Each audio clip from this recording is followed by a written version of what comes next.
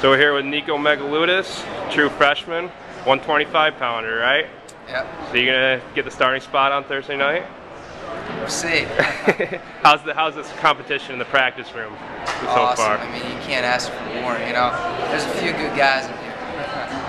A little bit more difficult than say high school?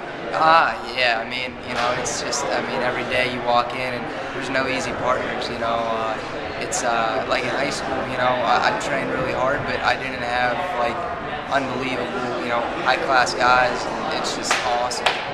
What's the biggest adjustment so far, like, even outside of the wrestling room, the biggest adjustment to Penn State life? I'm studying quite a bit more. I mean, I went from my senior year, you know, to now where, you know, it's just study. I mean, it's a lot. Do you have a major selected out yet, or are you still Well, kind of studying? I can get finance. I got to get a 3.5. I mean, right now I'm doing pretty well, but I got to get like a 3.5 by the end of my freshman year. So you're starting out in business? Yeah.